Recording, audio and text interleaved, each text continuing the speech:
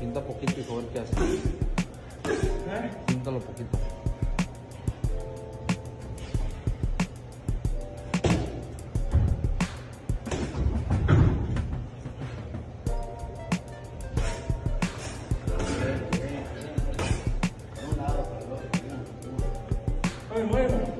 Come on, come on. Come on, bro. Get to work, baby.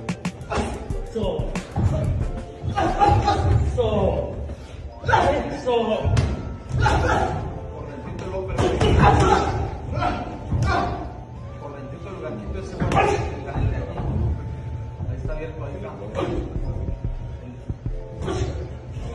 Toma, güey. Ahora tómale el ojo de la derecha.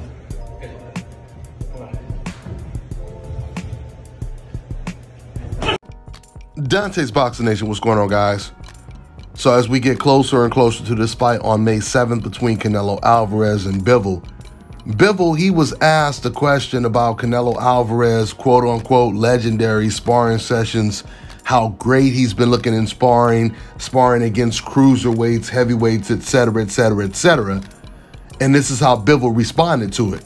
He said Canelo could spar with aliens and that wouldn't change anything. I've also done it with cruiserweights and heavyweights as well. The truth is, it doesn't matter in the least, because in the end, it's just sparring. Now, guys, I will say this. To a certain extent, Bivol is right. It's just sparring. Sparring doesn't always tell you the whole story, but it does give you great insight.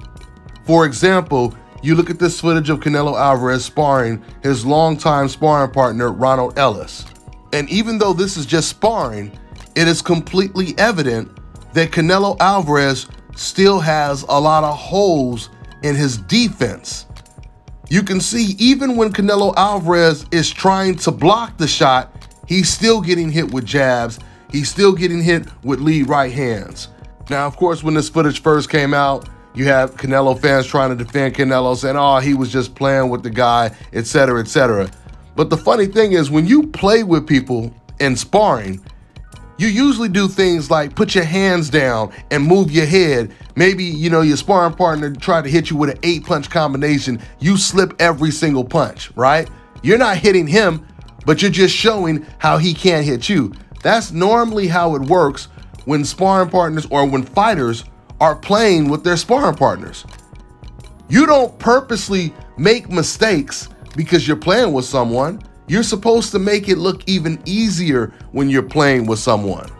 What we see in this sparring footage is the same thing we see in all of Canelo Alvarez's fights. He's extremely vulnerable to jabs. Once again, even when Canelo has his hands up, he's still getting hit with jabs.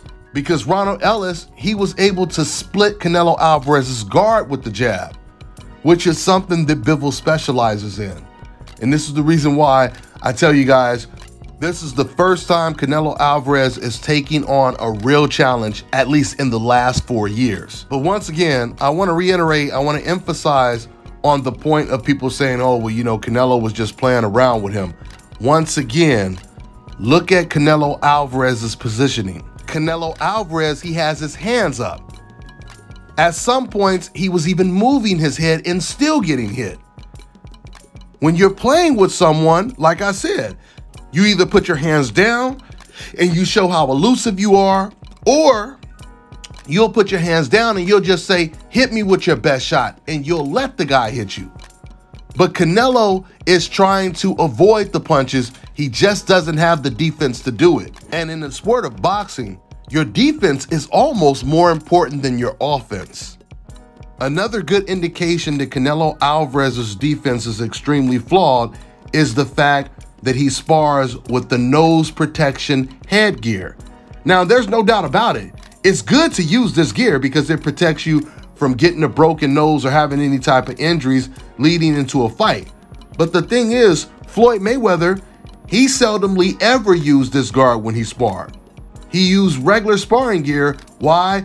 Because he knew he had the type of defense to where he wouldn't have to worry about getting his nose broke, because he's not going to be eating jabs and right hands all day in sparring. Now, that makes perfect sense for the sparring partner to be wearing a nose guard, because he's Canelo Alvarez's sparring partner. And Canelo can't afford to be injuring all of his sparring partners and having to replace them at the last minute. Because depending on whose camp you're in, a lot of fighters, a lot of sparring partners, they do get sent home with broken noses, or they just don't end up coming back because they get injured some kind of other way, right? So yeah, they have to stay protected. They have to stay safe. So like I said, man, sometimes sparring, it tells the whole story. Sometimes it doesn't.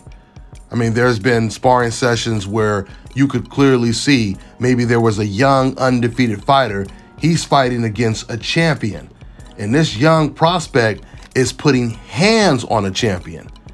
And that is an indication that if they were in a real fight, that young undefeated prospect, he has a good chance of beating the champion, right?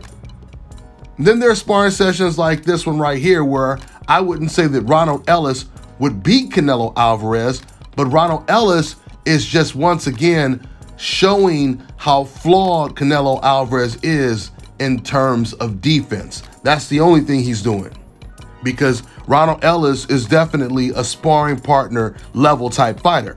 Now his brother, Rashidi Ellis, who's an undefeated welterweight, that's a different story. This guy is special. In fact, he beat Alexis Rocha, the guy who just knocked out Blair Cobbs.